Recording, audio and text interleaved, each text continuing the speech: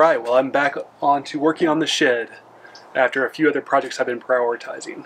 So from the last video I have been storing all my stuff in here, but I've been sitting here with a door that's just kind of leaning up against here, and it's just a piece of siding. So what we're hoping to do today is get this working. I'm planning on making this a fold down ramp as the door for this shed. So we're going to get started on that.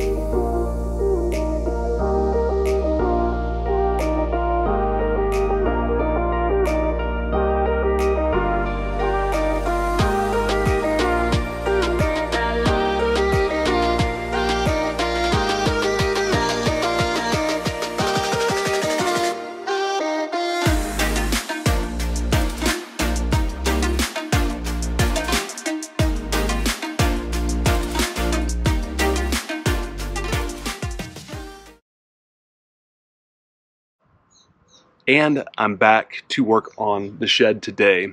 Only a little bit of time's lapsed in this video, but for me it's been a little over a year since the last time I really touched this thing. And in the interim, I've been storing my stuff in there and using it, and it's worked great. But I need to paint it and call it complete. Since I last worked on it, I have built my own workshop, which I've been wanting to do for a long time, and started another YouTube channel. But I wanted to make sure I finished out this series for you guys who've been following along. So I'm going to start by caulking things up and then painting the trim and the body of the shed, and then we can call it complete. So stick around, we'll get started.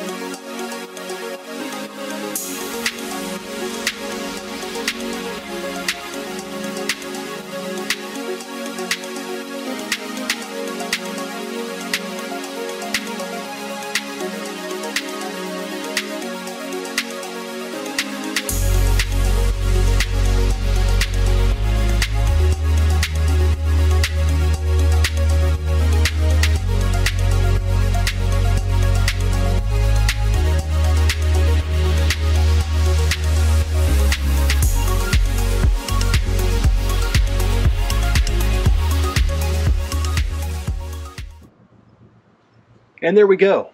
Got the lawnmower garage finally complete. It's all painted, matches the house, looks awesome. I've enjoyed using it over the past year, especially with this fold-down ramp door. It's worked out really well for storing my lawn equipment, and I've enjoyed building it. I hope you've enjoyed following along. If you haven't done so already, give me a thumbs up. If you want to subscribe to my outdoor channel, The Good Life Outdoors, go ahead and do so. I mentioned earlier that I have created a new channel called Make It Good, and that is all of my making stuff. I started this build in The Good Life Outdoors, so I wanted to finish this out. But go check out Make It Good. If you like what you see over there, go ahead and subscribe over there as well. Appreciate each and every one of you following along. Y'all get out there and live the good life. Thanks a lot.